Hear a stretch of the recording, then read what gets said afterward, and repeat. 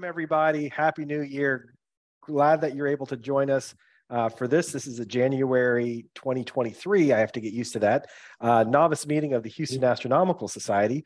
And with the turning of the page on the calendar, we also have a new novice chairperson, and that is Chris Morrisette. So we were led by Debbie Moran for a number of years, and Chris is now at the helm of the novice program.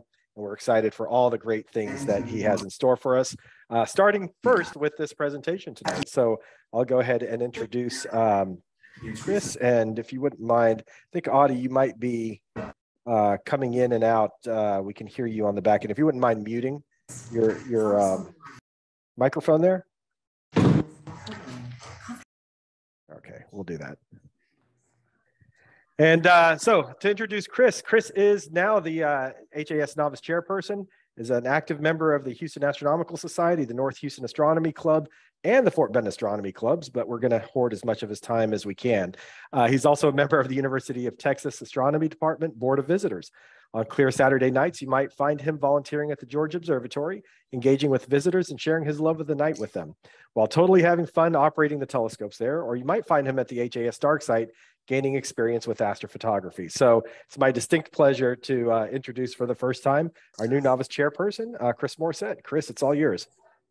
All right. Well, thanks for that very kind introduction. Let me see. I need to. Oh, here we go. I'll stop the share there. And Chris, while you're bringing up your screen, I just want to remind everybody that as we go through the presentation tonight, if you have questions for Chris, please feel free to use the chat feature that we have in Zoom here, and we will get to those. If you're watching on the live stream and Facebook, ask your questions there in the Facebook chat. We'll also get to those at the end of the presentation as well.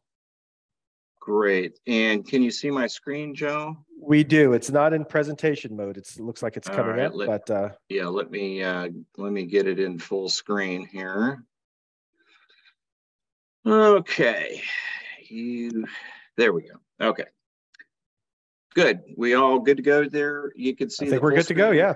Looks good. All right. Excellent. Great. Well, listen, Joe, again, thanks for that nice introduction. I really appreciate it. And want to welcome everybody to the first novice presentation of 2023.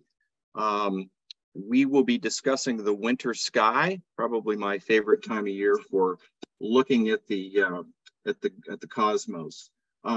The topics that I'll be discussing tonight are the following. I want to spend a few minutes up front talking about preparing for the elements. You know, what kind of clothing, what kind of materials you may need in order to make sure that you are warm and safe during these cold winter nights. I'll then have a quick refresher on navigating the sky.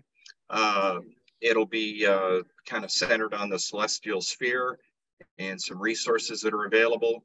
We'll then dig into the topic for this evening, hot and heavy. We'll talk about Orion, the constellation Orion, and how we can use that as a useful signpost to find our way around to see various winter sky objects. And then we'll dive deep into the various winter sky objects that are available for viewing.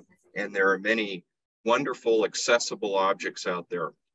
I'll spend a few minutes at the end with a thank you to Debbie Moran, our previous novice chair. After doing so, if others have words of thanks and gratitude they'd like to pass on to Debbie, then the floor will certainly be open for that. So winter is here for about 2 weeks, and I know we had one of those 2 weeks over the Christmas weekend, and it was cold out there. I know up here in Kingwood, my thermometer dropped down to about 16 degrees. So while we are in a semi-tropical area, this area of the country can get cold. So it's always good to remember that. As a general rule, when you're going out and spending a night under the stars, it's a good idea to dress for about 20 degrees colder than it actually is going to be. When you're out stargazing, there's, aside from setting up and tearing down, there's not a lot of physical movement that may be involved. So it's just standing still makes you susceptible to getting cold. Putting on some extra layers more than you typically would is not a bad idea.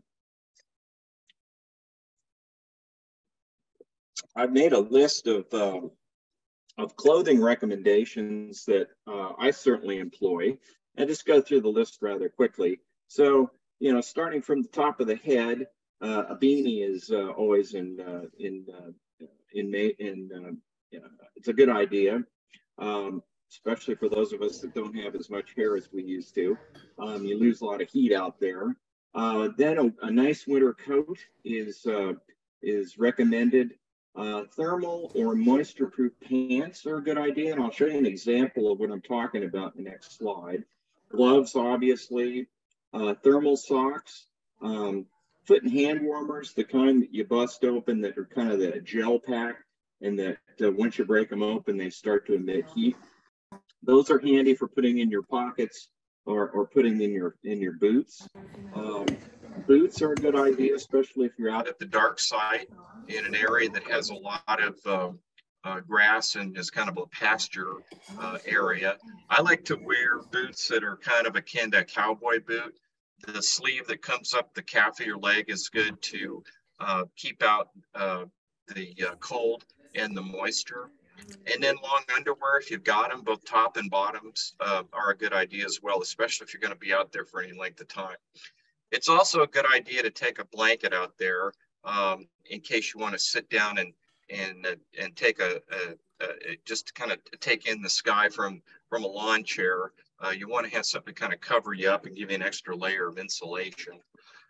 I put together this slide is just to kind of show you an example of what I wear. Of course, we got the beanie up here at the top, and this nice down jacket that I brought with me from California about 40 years ago. And then these pants that you see here are kind of, they are like snow pants. They're kind of like overalls. And these overalls are nice because they can be put on over your street clothes, your jeans and your shirt. And it goes up underneath your jacket, which is great because it just kind of is more of a foolproof way to keep the moisture out, which is what I like about them. And obviously the extra layer of insulation is great too. Here are the socks I was talking about. These are just kind of your typical hiking grade socks. And then down here is one of those heat packs that you can buy and open up and either put in your boots or your pockets. Over here is a kind of a cool blanket that I ran into and bought last year. It's kind of like a thermal blanket. You can kind of see here, I got it folded back here, but it's got a hood on it. And that hood sort of makes it like a poncho. And there's a couple of buttons up at the top. So you can kind of button up and you can put it over yourself. Very convenient, keeps the moisture out, and above all, it adds an extra layer of insulation, which is nice. When Debbie did this talk last year, she mentioned electric socks, and I have a hard time keeping my feet and toes warm, so I was intrigued. And I did a little bit of research after that meeting, and lo and behold, I found a pair of electric socks on Amazon. And I went ahead and bought these suckers. They just have the lithium ion batteries that you plug into a little cable coming out of the sock here. And then you tuck it back up underneath into a pocket that kind of sits below this switch. Now these particular socks have 3 different settings. There's hot, medium, and cold. This one's hot, and this one's cold, and there's another setting that's medium, which kind of makes the light glow white. Excuse me.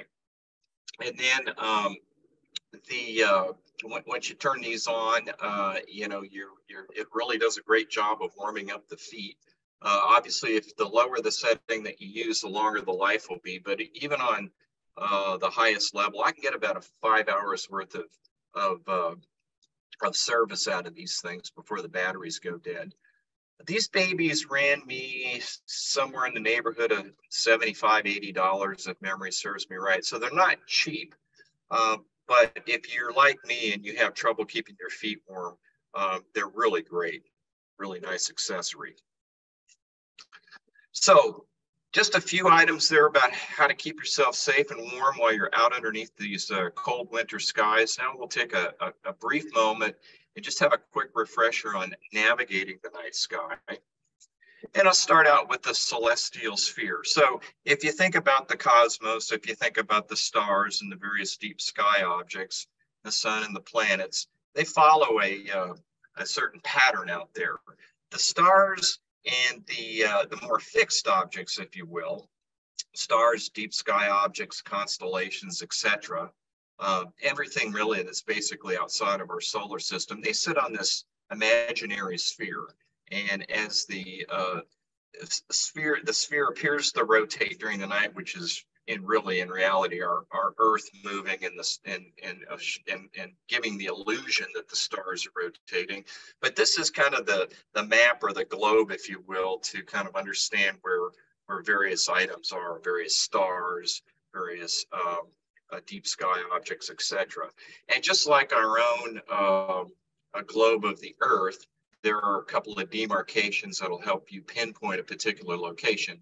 So for example, this star has a certain coordinate called a right ascension, which is analogous to longitude on our own globe of the Earth, and declination, which is analogous to latitude. So with those two coordinates, you can find the location of a particular star, particular deep sky object, constellation, etc. Now, the planets and our sun as well really follow along this this line here called the ecliptic, and that is really kind of the plane of the solar system. So they follow a different path, if you will, relative to the stars and deep sky objects that are out in the cosmos. But the ecliptic is a way to understand the pathway for those objects. We've got also related to the sphere here, we've got a celestial North Pole. So the axis of the Earth going up north and out into the cosmos is the axis around which this sphere rotates. And the celestial North Pole points to the North Star, or Polaris. So that is a key item in terms of understanding, you know, where we need to look during the course of the evening. So Polaris is important, and it will depend on your latitude in order for you to determine where to look up in the sky. So, you know, if you're at the North Pole, Polaris will be right above your head at the zenith, and everything in the night sky will keep the same declination. The right ascension will change, but it won't change from with respect to its declination. It's going to just stay at one level here on the sphere. If we're here in Houston, we're at 30 degrees latitude, give or take a degree. And so when you're looking north and you're looking up above the horizon, if you look at 30 degrees, you'll see Polaris. And if you'll notice, Polaris throughout the evening will not change its location. It stays stationary. Whereas other objects, other stars, constellations, etc., will. They'll rise in the east, southeast, come up over our head, and then down and set in the west. So Orion, which is going to be kind of the main feature for tonight's talk, it will rise up out of the southeast, not hit the zenith, but come pretty darn close, and then set over in the western part of our skies. So that's just a kind of a quick recap of, hey, how, what's the game plan look like? What's that night sky? How is it structured? How can I find my way around? And it's just kind of a quick reminder on what we're looking at. The Sky Maps website offers a free map for each month, depending, and they offer it for the northern latitudes, equatorial, and southern latitudes. This one here is for our northern latitudes, and these are a great tool, a very simple tool that you can go and download and print.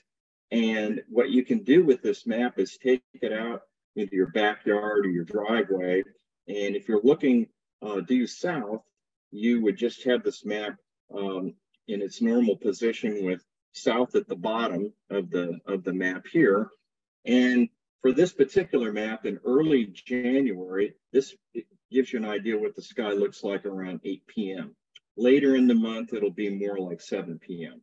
But for this time of the month right now, 8 p.m. is what you'll see in the sky. And as you notice here, you'll see Orion over here in the southeast coming up, and Taurus in front of that, and Gemini over here more towards the ecliptic, and so on and so forth. So this is really just a handy, inexpensive tool to help get oriented on the, with respect to the night sky.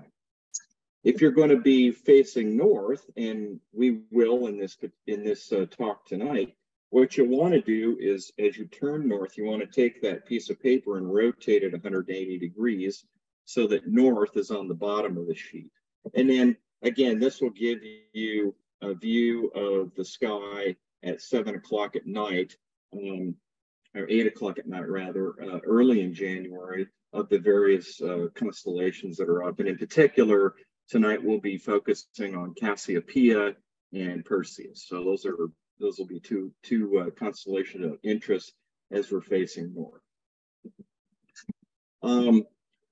Debbie had got me turned on to these two books from H.A. Ray last year when I was preparing for a novice talk, one called The Stars and one called Find the Constellations.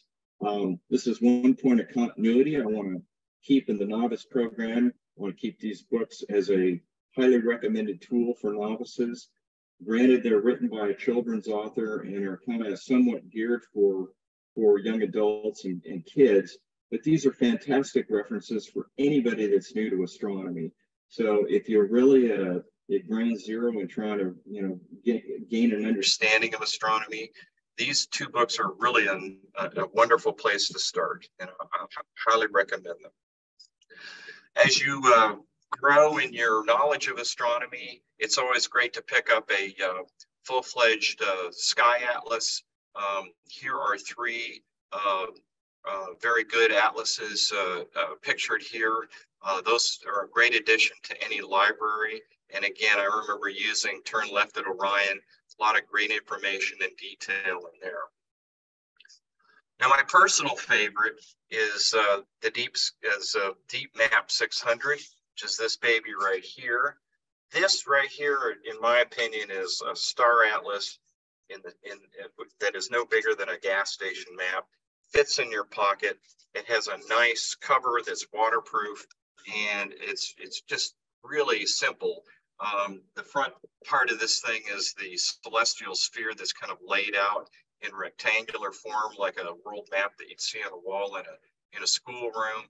And it's got all the constellations plus a number of great deep sky objects listed. And then if you flip it over on the back, you've got this table that's got all kinds of great information for each of the objects that are listed on the front. And it's just, like I said, it's a sky atlas that fits in the glove box of your car and easy to carry around. A lot of people, and myself included, are using apps on their phone. So Stellarium, Sky Safari, and Sky Guide are three that I'm familiar with. My intent, one of the actions I have as the novice chair is to develop a presentation that we can have during these sessions to go more into detail on the different apps that are available, how they work, benefits, pros, cons, etc. Haven't gotten around to doing that, but I do have it on my list to do, and look for that maybe early next year. I've got to do some research on that. So those are a great tool as well. So let's get into the main meat of the discussion tonight. Talk about Orion as a signpost. So this is actually a screenshot off of Sky Safari, and this is what you can see tonight at 9 o'clock. And I think we've got a nice night out tonight, so it would be something that you could take advantage of after the meeting. But excuse me just a second. What you see here in this picture is Orion, about halfway up the sky, between the horizon and the zenith, and it's roughly in the southeast. And Orion, you just can't miss Orion. It's one of those stark, brilliant constellations. You've got those 3 stars in the belt. You've got Betelgeuse and Rigel, which are the 2 bright stars. This is Betelgeuse and Rigel here. Very vivid, very bright, very easy to find, and it's just a wonderful place to start our journey. Here's a more detailed map of Orion, and I like to show this one because you can see the various neighbors that Orion has, and we'll be going over to these neighbors tonight in our journey through the list of winter sky objects. So you have Monoceros here on the left-hand side of Orion, Gemini up over the right shoulder. You can't see it pictured here, but up above the head and shoulder is Auriga. Over the, I guess it would be the left shoulder is Taurus, and down here at the bottom is Eridanus. Again, we'll be going to Monoceros, Gemini, Taurus, and Auriga tonight, but that's just a more detailed map, if you will, of Orion. So if you don't get anything else out of this talk tonight, I hope you do get something out of this one slide here, because this is how we can use Orion as a signpost.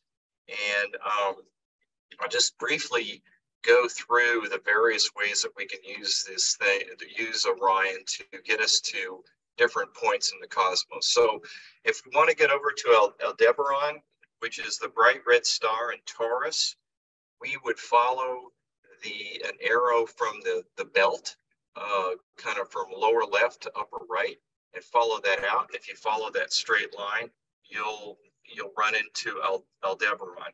Now, one thing to be aware of, Mars is up near Aldebaran as well, and Mars is a kind of a bright red dot in the sky. Aldebaran is a red dot in the sky, but it's not quite as bright.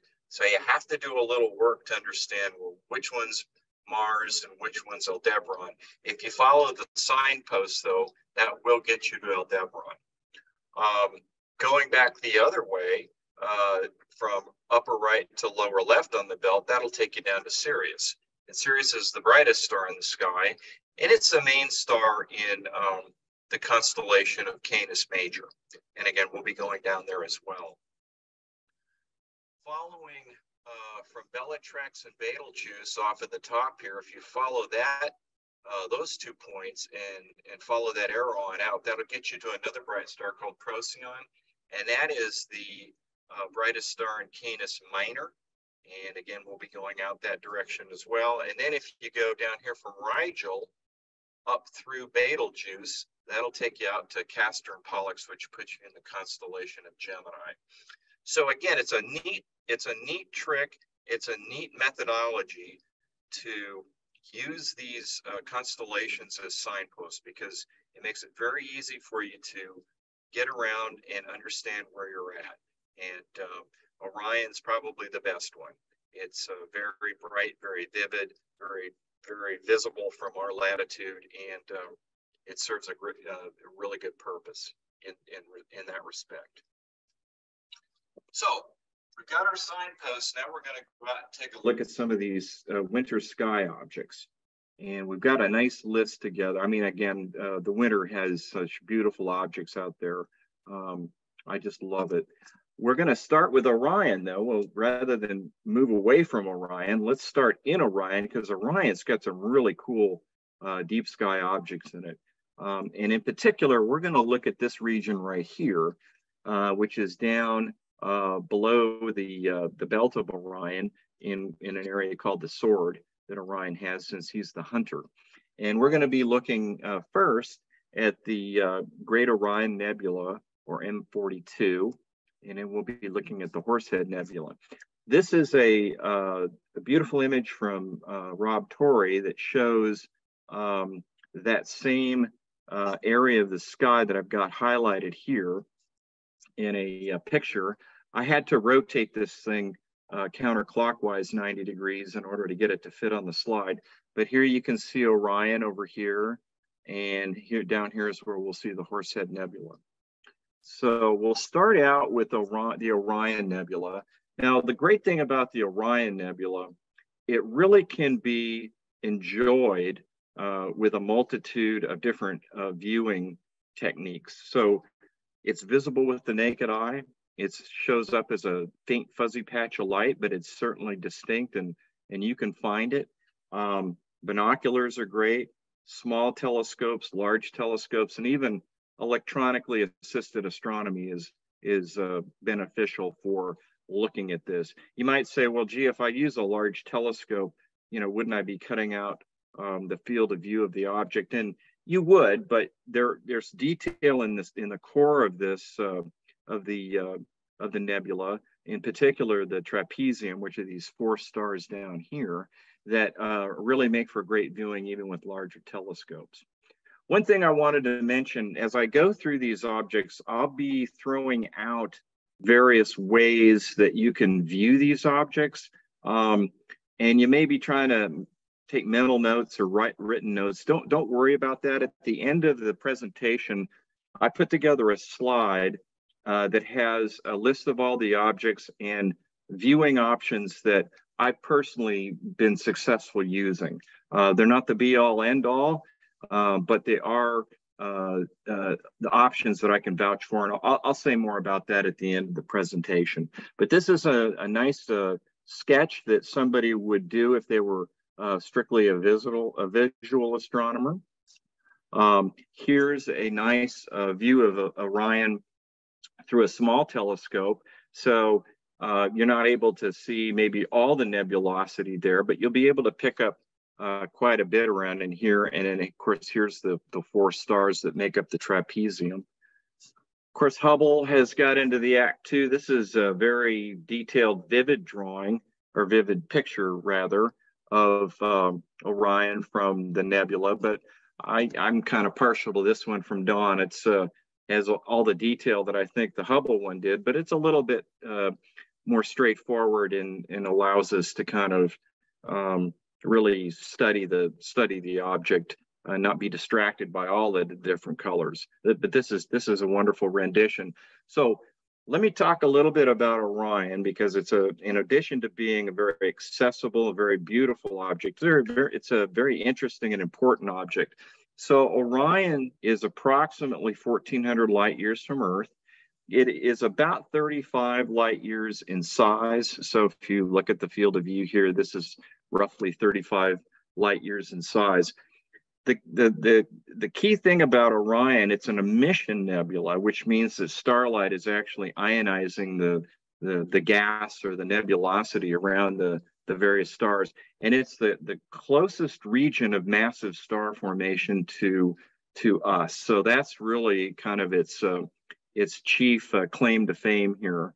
The nebulosity in this area is conducive to condensing and forming stars, and that's why this particular object and region of the sky is very important. So again, it's a wonderful object. If you haven't ever looked at this before, I highly encourage you to do that. It's just it's not only fun to look at, beautiful to look at, but it's important scientifically. So it's really got everything going for it. Okay, let me grab a quick drink here. And we'll now go on to our next object, which is really beautiful as well, as the Horsehead Nebula. Now, the Horsehead Nebula is up here in Orion's belt, and there's a star, the lower left star up here is called Alnitak, and that's where you'll find the Horsehead Nebula, okay? So here is another image of that region, one provided to us by Jeff Lepp, and right here is the Horsehead Nebula. Now, the Horsehead Nebula is an interesting critter. It is what they call a dark nebula. And what that means is that, or an absorption nebula, it means that the type of material of this, the cloud of material in here is so dense, it's actually obstructing or obscuring starlight and ionized nebulosity behind it to kind of give us this shadow. So it's cool to find. I remember the first time I saw it in the sky, I was really jazzed about that. But it's interesting from that respect. This object's about 1,600 light years away, and it's very small. It's about 3 light years in size here, so it's not a very big object.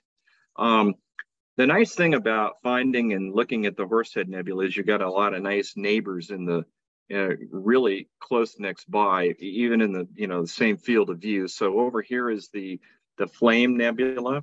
That is an emission nebula, and then you have 3 or 4 reflection nebulas. So an emission nebula is where the energy from the stars is ionizing the gas and then making it glow. Reflection nebulas where the starlight is actually reflecting off of the gas and the dust cloud that may be out in the cosmos. So here's a reflection nebula. Here, I believe this one here, and I believe this one here is a reflection nebula. There's also 5 stars that are up here that are actually gravitationally bound to each other. I think that's what we've got right here. So in one field of view, you got a lot of cool, neat things going on. And again, the Horsehead Nebula is just a wonderful specimen, a wonderful dark nebula to take a look at. This one probably will require something more in the neighborhood of EA, electronically assisted astronomy, because it's so small and it's dark. You need some assist in order to see it. Others may have been able to see this with a large telescope at a very dark site, but again, basis my own experience, that's how I've been able to see it. Okay, so we've got a couple of really neat objects in Orion that we've looked at. Now we're going to use our signpost functionality, and we're going to go over to Monoceros, and the bright star Monoceros is Procyon. So from Bellatrix and Betelgeuse, we'll head out this way. We'll probably run into Procyon out here outside of the boundaries of the slide, but roughly half to 2/3 of the way from Procyon towards Betelgeuse, you'll find a nice object here called the Rosette Nebula. And here is an image of the Rosette Nebula furnished to us by Brad Burgess. And the Rosette Nebula is approximately 5,500 light years away. It's about 130 light years in size. And a cool, interesting thing about the Rosette Nebula, the center of the nebula is actually being hollowed out by some very intense stars that are sitting here in the center. What's happening is you're getting things called stellar winds coming off of these stars, and it's actually pushing out the gas from the center of this nebula. So kind of an interesting phenomena. We'll see an example of that later on when we go to Cassiopeia, but the Rosette Nebula is, again, very beautiful object to look and see in the sky, and has that interesting feature. And again, it's an emission nebula akin to M42. Okay, so now we're going to go over to Taurus, and we're going to get away from the nebulas a little bit more into star clusters. So Taurus is the bull. Aldebaran is right here. It's a really bright star here. And if you follow the stars up here and here, you get what are referred to as the horns of the bull. To me, it kind of resembles a wishbone, but either way, that is a way to think about it. Down here is the body of the bull, and then in and around here is where we'll be focusing most of our attention.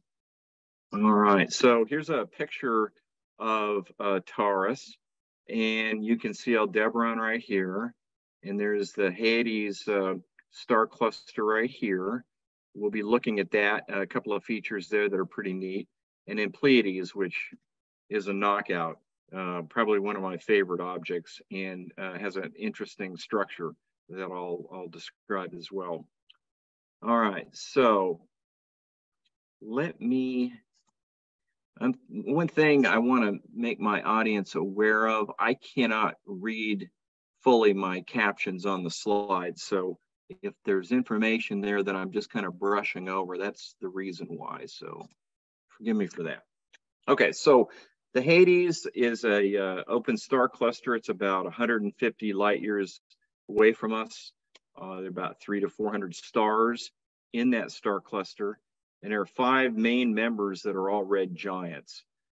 This is a good piece of information to know, and several of the other star clusters we'll look at have the same feature, and that is they have some stars that are different colors than the typical run-of-the-mill star. This is helpful because if you're not sure you're on the star cluster itself, going and identifying where these 5 red giants are will help you confirm that yes, indeed, you're looking at the right part of the sky and you're looking at this particular cluster. Aldebaran is not a member. It is a foreground star. It's only 65 light years away. So while it appears to be part of the cluster, it in fact is not. There's 2 or 3 asterisms that are in Taurus that are of note. There's Halley's Braid, which is a string of stars in Pleiades. You can't really see it from this slide, but I'll show you where that asterism is when we get to the picture of Pleiades. There's Davis's Dog over here, a delta wing, and then down here, which is really cool, is the triple double. And we'll talk a little bit more about that next. So I was out at the HAS Dark Site Novice Lab last month, had a beautiful night out there, and we saw the triple double. And the triple double are this collection of stars right here. These are 3 pairs of binary stars, and they form a really unique pattern. They almost look like an equilateral triangle up in the sky. And I'm not much of a star cluster fan. I mean, I think they're interesting and cool to look at, but I never really appreciated them much. This kind of changed my view of things because that pattern was very striking up in the night sky and very, very cool to look at. Easily seen with binoculars out at the dark site and a small telescope, obviously, but really shows up great in binoculars because the field of view is wide enough to really take it all in. I can't remember if I saw it naked eye, but I'm sure somebody with some sharp eyesight out at the dark site could certainly do that. But again, it's really cool to be able to see this, and they're so symmetric.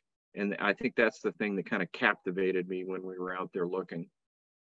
So the triple double is definitely worth looking at. I actually went out on the driveway last night with my binoculars, and I was able to find these stars and see them. This pair right here is very faint, so I kind of had to look out the corner of my eye, but I was able to pick it up.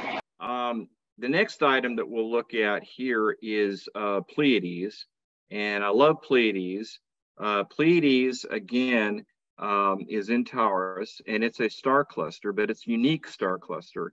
Now, in order to find Pleiades, what I do is, again, I follow Orion's belt over here to Aldebaran, and then once I get to Aldebaran, then this picture doesn't quite show it properly, or at least from my perspective out in my driveway or out at the dark side.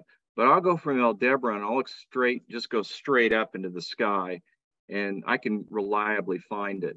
And I think if the orientation of this slide was what we actually had out in the sky, that'd probably be what you'd be, where you would be looking. Okay, so Pleiades, it's about 75 million year old star cluster. And it is unique from the respect that it is a star cluster, but the stars are very bluish tinted in nature.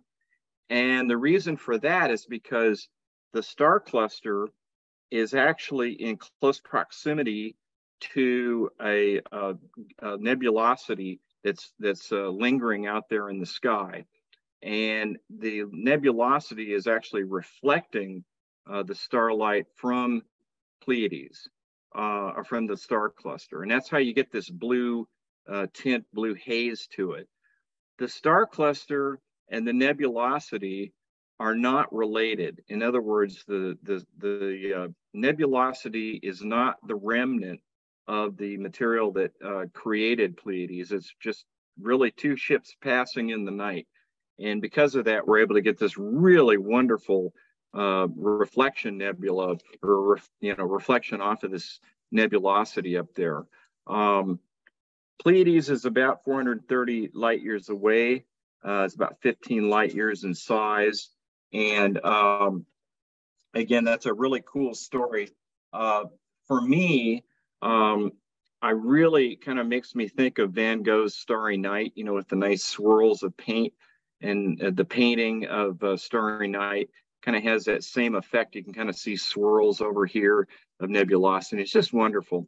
Now, Pleiades is great because Pleiades, from my light polluted suburban driveway, is visible with the naked eye.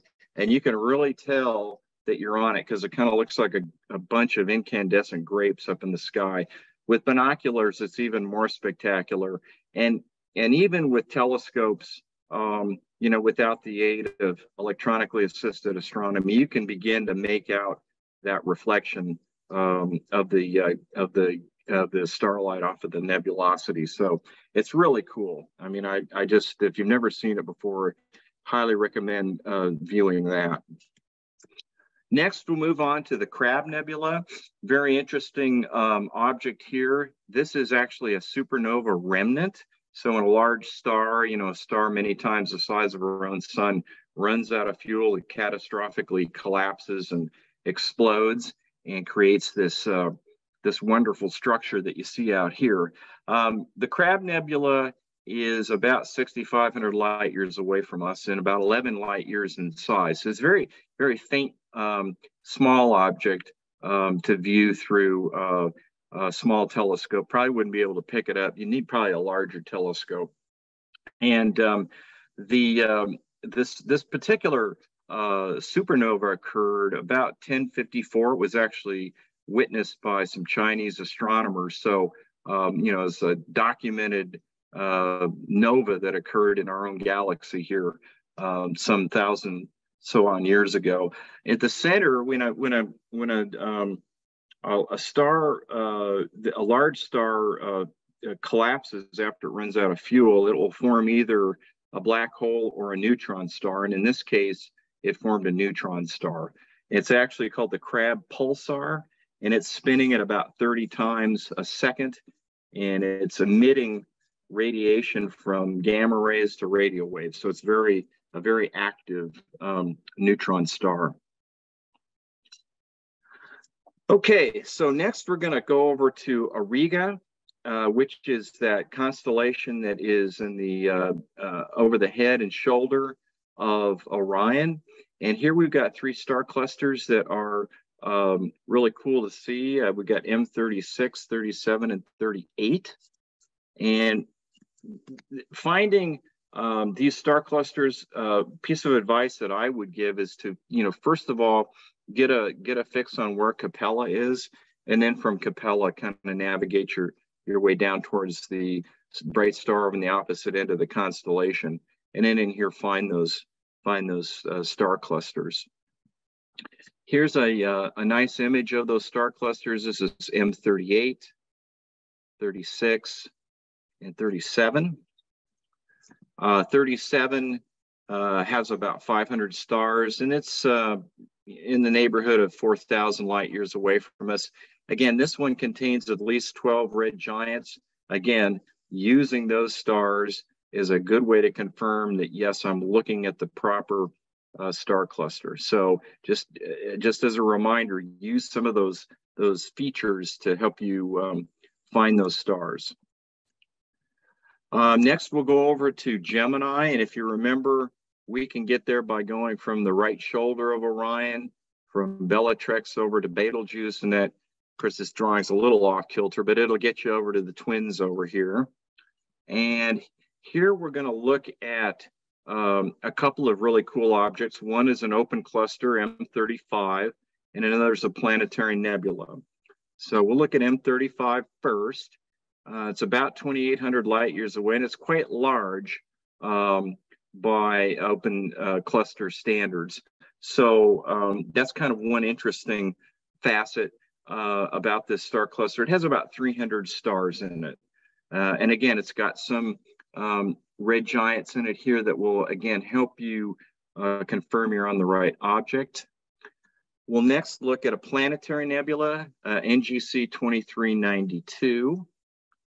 And that's over here. Here's a Hubble view of that, and then a view that you'd see through a small telescope. Now, planetary nebulas are, generally speaking, relatively small, and they are faint. So you're going to need some help. You either need a large telescope, or in my case, I've been able to see this through electronically assisted astronomy, but you can view it, and they're really neat to see. A planetary nebula is kind of on the other end of the scale from a supernova. So a star the size of our own sun, when it gets near the end of its life, it'll actually puff up and shed out the outer layers of gas and dust. And then when it does finally run out of fuel, it will collapse down into what they call a white dwarf. And I like to think of a white dwarf, and I don't know if this is scientifically correct, but I like to think of it as kind of like a campfire ember. It's out of fuel, but it's still really hot and glowing. And that radiation is what's making this gas that it had previously shed glow and, create some beautiful colors and patterns. So interesting, planetary nebulas are interesting objects. And here's an example of one that we can see in our winter skies, is the Eskimo Nebula. Okay, so now we're going to go down to Canis Major, and Canis Major is the big dog down here, and that's you know you're in Canis Major when you can spot Sirius, and Sirius is very bright and obvious. It's the brightest star in the sky. We're going to look at an open cluster M41 and another open cluster NGC 2362. So let's go to M41. This probably was discovered by Aristotle back before the birth of Christ, but it was officially cataloged by Charles Messier back in 1765. It's about 2,300 light years away from us, and it has a beautiful orange star at the heart. And again, another great way to tell if you're on the right object. So very nice open cluster. Binoculars or a small telescope would be ideal for viewing something like this. Moving on to NGC 2362. This was discovered back in 1654. It's quite young, estimated age to be about 4 to 5 million years. This cluster is a candidate for giant gas or for gas giant study formation. A lot of gas giants in this cluster, and it's also known as Tau Canis Majoris cluster after its brightest star. It should be this sucker right here in the middle. So we've looked at some really cool objects while we're looking in the south part of the sky. Now we're going to turn our attention north, because there's a couple of really cool things up in the north that we want to take a look at. So when you turn to the north, the first constellation, or at least in my view, or my experience, the easiest constellation to pick out is Cassiopeia. Cassiopeia is a distinct M-shaped object, or at least when it's high up in the sky, and it rotates around Polaris, so you can see it make its travels through the course of the evening. Cassiopeia is the queen, and in its position right about there, the queen is upside down. So that's how in mythical drawing format you would visualize Cassiopeia, the constellation. One item that is really neat, and again, this is where its position will be tonight at about 9 p.m., is the Heart Nebula. And the Heart Nebula is well, first of all, the Heart Nebula is right off the end of the M, on the right-hand side of the M, and it is another emission nebula. And Similar to the Rosette Nebula, you've had this phenomena where the stars in the core of the Heart Nebula have radiated stellar winds that have pushed out gas and given us this beautiful heart-shaped object that's out in the sky. The Heart Nebula is about 6,200 light years away. It's about 107 light years in size, and it is a very, very beautiful object to behold indeed. I've seen it, again, through the use of electronically assisted astronomy. You don't need a big telescope. As a matter of fact, this is a pretty wide field object. So with a smaller, with a shorter focal length telescope, you can, and using EAA, you can find this thing and get some really nice views of it. So that's the Heart Nebula. And then last, we'll move on to Perseus, and with the head of Medusa there. And here we would find Perseus in the night sky. And Perseus, in my experience, it's kind of tough to find because the stars in Perseus aren't extremely bright, but they are about, at 9 o'clock tonight anyway, it's going to be at about 1 o'clock from Cassiopeia. And so that's kind of how you find Perseus. In this particular case, having a phone app like Stellarium or Sky Safari would really help in terms of finding that to make sure you're in the right area of the sky. Couple of really cool objects here. We'll talk about Algol first. It's a star off on one of the branches here of Perseus. It's a triple star system, and two of the stars are actually eclipsing each other. And it's great because they're in our own line of sight, so we can actually witness this eclipse. And it happens about 2 days, 20 hours, and 49 seconds a piece, or at that frequency, that eclipse will occur. And what's happening is the fainter companion Beta Perseus B is eclipsing the brighter star Beta Persea A. And so it drops from a magnitude of 2.1 down to 3.4. And they tell me that it can be witnessed with the naked eye. It's something that I personally have not gone out and made an effort to go see, but I definitely have it on my list now. And this animation shows a really nice view of that. So you've got Perseus B coming around the back and then going in front and dropping the luminosity of the Perseus A. So really cool looking object, and one to put on your list. The last one I'll leave you with here is the California Nebula. It's another emission nebula. It's kind of off on this branch of Perseus. And it looks like this. Obviously, it has the shape of California, hence its name. But the real star of the show, pardon the pun, is X Persei. It's this really bright star over here.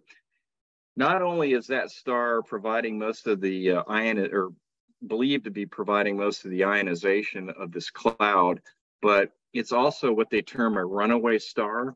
And so, and I've got it in my notes here so that I get it stated properly, but it is moving at a high velocity relative to its surroundings. So something happened.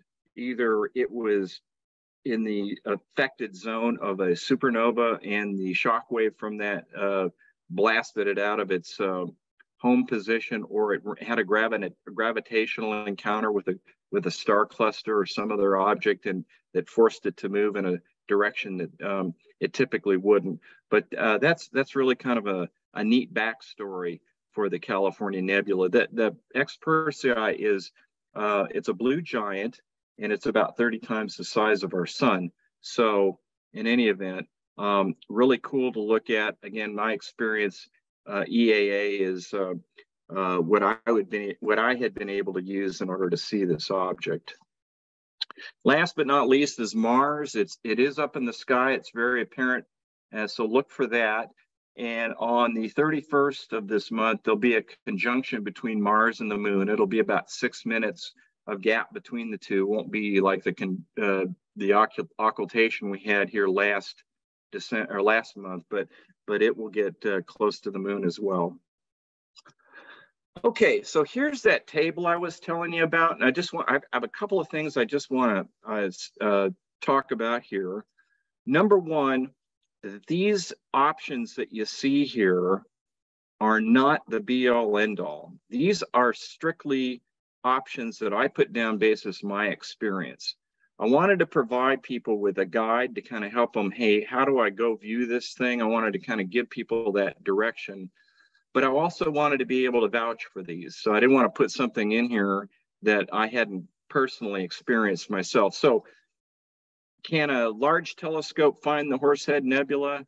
Well, given the right scope, the right filters, the right location, probably. I just haven't done that. So I just want to make sure people understand that this is not something that is cut and dried. It's just simply sharing my experience to help give you a guide in terms of finding these things. In general, with star clusters, binoculars and a small telescope are going to be advisable because they are such a wide field of view object.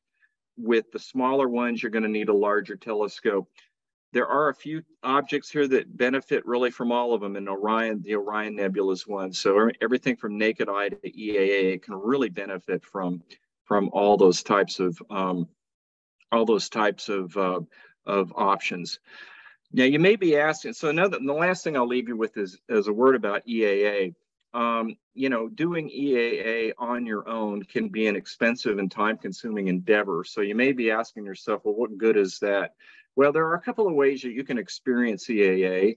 I know out at the George Observatory, for the fee of admission, that we do EAA out there all the time. So if you got a Saturday night and you want to go out there, you can see how others that have the equipment have set that up and are viewing things with EAA. So that's one option. I know that some outreach activities are beginning to include EAA. For example, Jeff Lepp, I think, has put together a really nice little EAA setup that he's taken to some outreach events. And then I know Carlos, our EAA focal point in the group, I believe he's done some work out at the dark site at a star party where he had EAA. I'd like to be able to find a way to bring my EAA equipment out to a novice lab, maybe at some point in time. I'd need to figure out how to do that and adhere to the rules of the dark site, but that might be another opportunity for people to experience EAA. So again, just want to make sure everybody understands the context of this slide. So with that, get out there and stargaze, and there'll be more to come in 2023. And then I don't know if Debbie's on the line, but Joe, is Debbie with us tonight? I do not see her on tonight.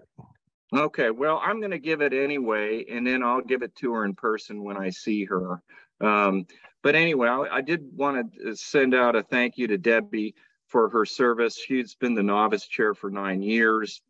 She's always been eager to share extensive knowledge, always accessible. I remember teeing up this long list of questions and then hitting the send button to her and thinking, well, in a couple of weeks, I'll hear back. And 20 minutes later, I've got answers to my questions plus information I didn't even realize was out there. So very accessible. She did a great job transitioning the novice chair to me. I know I've got some big shoes to fill, but I'm going to do my best. And I hope the New England Patriots guy gets his issues fixed. And with that, Joe, I'll turn it back over to you. Thanks so much, Chris. And I apologize. Look, folks, we made it almost 3 years without having a Zoom bombing issue. So I'm surprised that it did, we were able to go that long. No problem, man. Quick. Hey, that's I guess the initiation, right? Trial by fire there for you. Let me go ahead and share my screen. I just wanted to show one thing here. And I've shown this before. So this is an image of the Great Orion Nebula that Will Young took out of my telescope holding an iPhone to the eyepiece. And it was I want to say a 10-second exposure. So, obviously, wow. It was handheld with an iPhone, right, in a 25-inch knob. Now, obviously, you don't see the color the way that you see here. This is a 10-second exposure, but the image itself through the eyepiece, I would say, was even more impressive because there was, there was much more clarity, much more definition. The area, the trapezium, the stars that you saw were, just tiny pinpoints, and it was really impressive. So, obviously you're not seeing this naked eye, but the views can actually be a little more impressive, right? You're not getting the color, but you're able to see much more definition. Yeah, so. it's that exposure that really helps you out, Joe. Yes. I've taken pictures with my DSLR, and I've actually blown them up and was able to actually see a hint of the Flame Nebula, if you can believe that. Yeah. I was taking, so that's really the trick, is just to get a little exposure time. It'll help a lot. So absolutely. We did have a few questions. I want people to be able to come off mute and ask those. Somebody is trying to register, so I've locked the meeting. Nobody's able to join us right now. But I wanted to get through the questions one by one. I think, Fonda, you were the first person to ask the question, to ask a question, I should say. Was that you, Fonda? I did ask a question. There you go. Yeah. So my question was, you talk about things can be seen with a large or a small telescope. On your last chart, you actually defined the difference, and that was really my question. Yes, it's in the fine print up in the column. But a small telescope is something that would be 4-inch or less in diameter, typically like a refractor type telescope.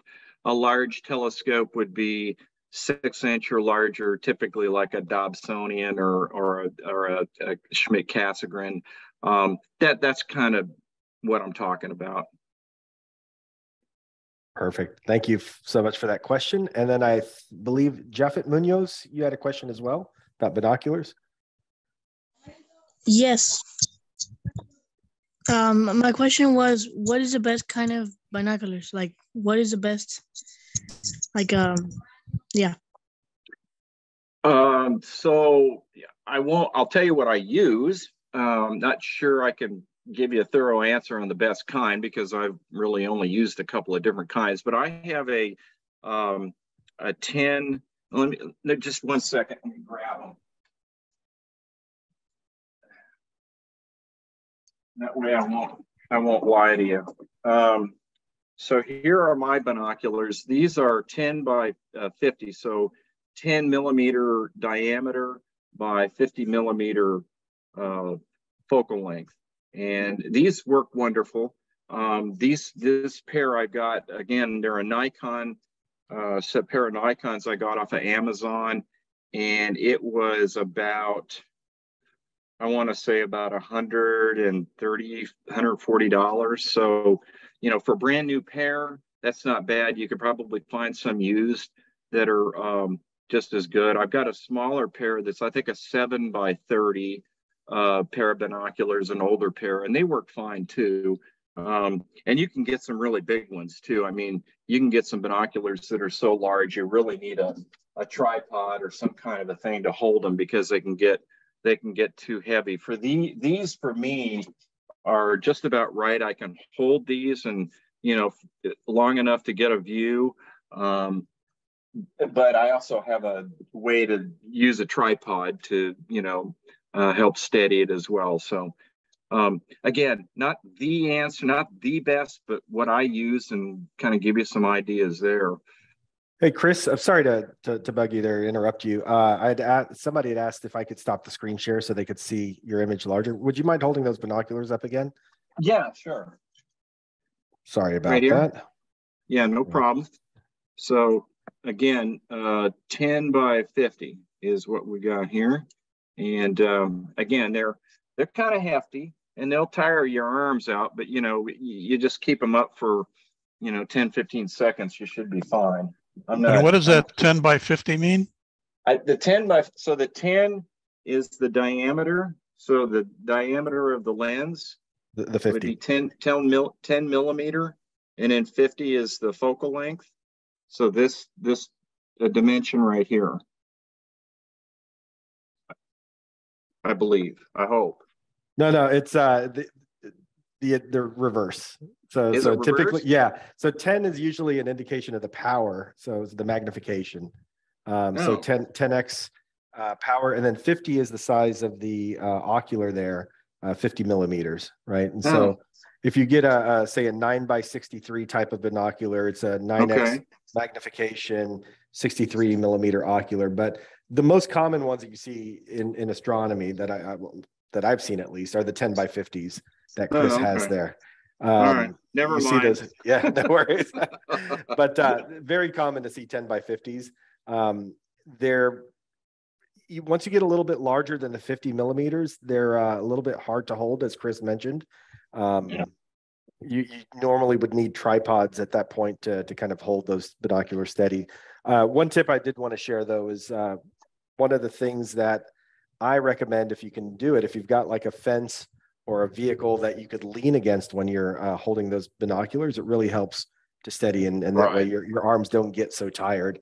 Another thing that somebody mentioned to me is if you've got a chair, you can sit in the chair, that helps. And if not, depending on where the object is that you're looking at with binoculars, you can actually lie on the ground and then hold the binoculars up and scan that way. That helps alleviate some of the issues with arm fatigue.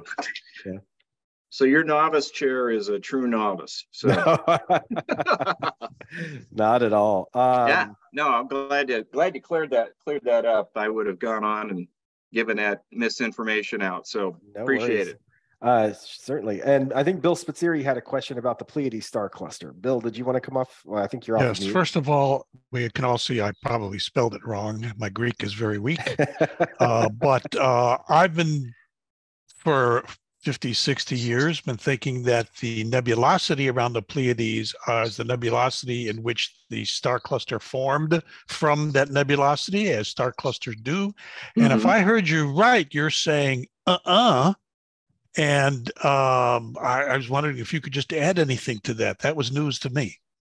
Yes, I can't. Like our discussion on the moons of Jupiter, I did my research online. I remember Wikipedia was one of the foremost sources of that.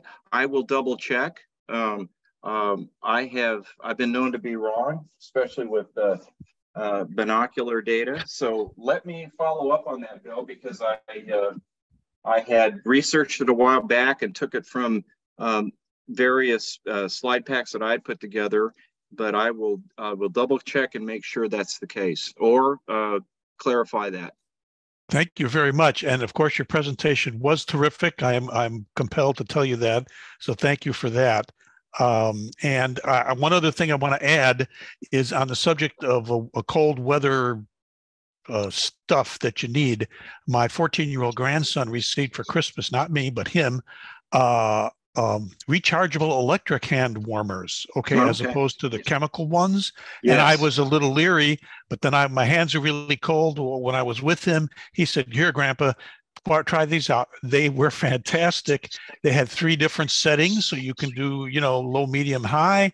And I'm just saying, check them out if you're interested in some hand warmers there. They were just great. Rechargeable, so, reusable. Exactly. And you can get gloves like that. You can get jackets. Yeah. I mean, there's all kinds of, definitely. Yeah.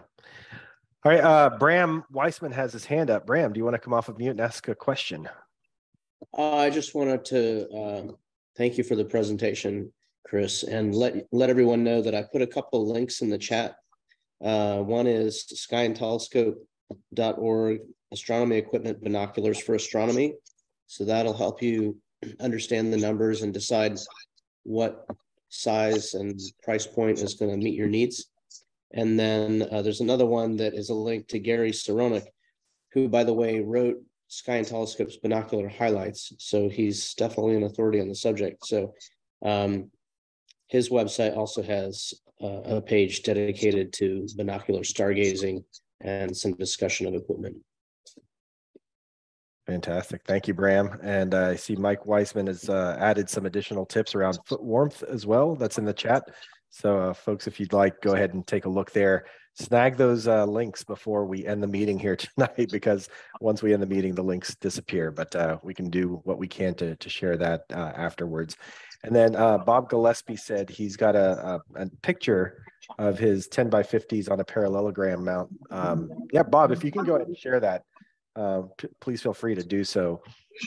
If for those of you who've never used a mount before, typically you'll see that your traditional tripods, the type of mounts that you would put a camera or a video camera on.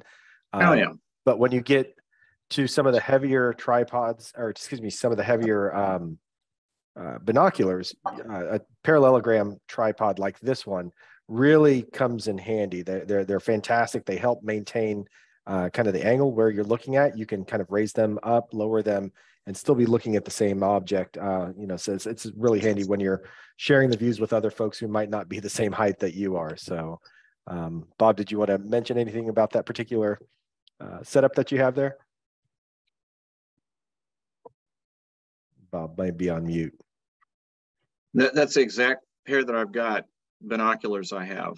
Yeah, I believe. Yeah. Yeah, it looks very similar. There you go. And Bob, we cannot hear you if you are talking. So, but I appreciate you sharing that image, because it's something that many people who are just getting started in the hobby have never seen, right? A parallelogram mount, but I would, my opinion, they're much more comfortable to use, and I enjoy them more so than your traditional tripod mounts for binoculars.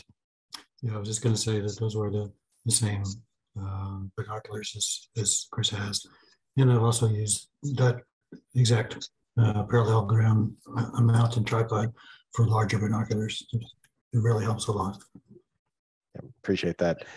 Okay, any other questions that we have here for Chris before we wrap up for tonight?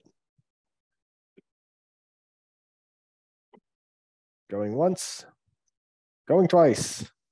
All right. Well, Chris, thank you so much for your presentation. It's absolutely wonderful. I'm glad everybody got all the great information that you were sharing with us today.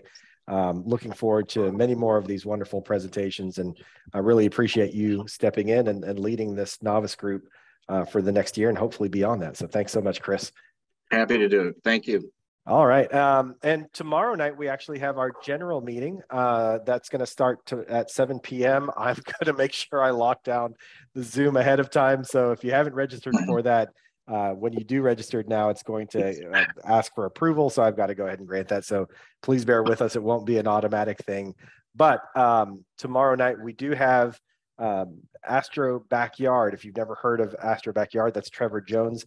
He's a pretty well-known astrophotographer, and he's going to be presenting on astrophotography from your own backyard. So if you haven't registered yet, go ahead and get that done. And what we'll probably do is keep the waiting room enabled and make sure that we meet everybody as they enter. So, but we're looking forward to that tomorrow. It's another popular presentation. We've got a lot of people registered for that tomorrow. And if you have any questions about that, you can see the details about the meeting on our website at astronomyhouston.org. And lastly, I always mention this, if you'd like to give us a follow or a like on any of those social media platforms, feel free to do so. And if you have any questions, if you'd like to ask myself a question, Chris a question, please send us an email, info@astronomyhouston.org. And we'll try to get that answered as quickly as possible. So, Chris, again, thank you so much for the wonderful presentation. We'll go ahead and get this video processed, minus the photobomb, and put on the YouTube site. So look for that in the coming days. And again, thank you, everybody, for sticking with us tonight, and we'll see you tomorrow. All Take right. care, everyone. Take care. Thank you. Bye-bye. Thank you, guys. Bye.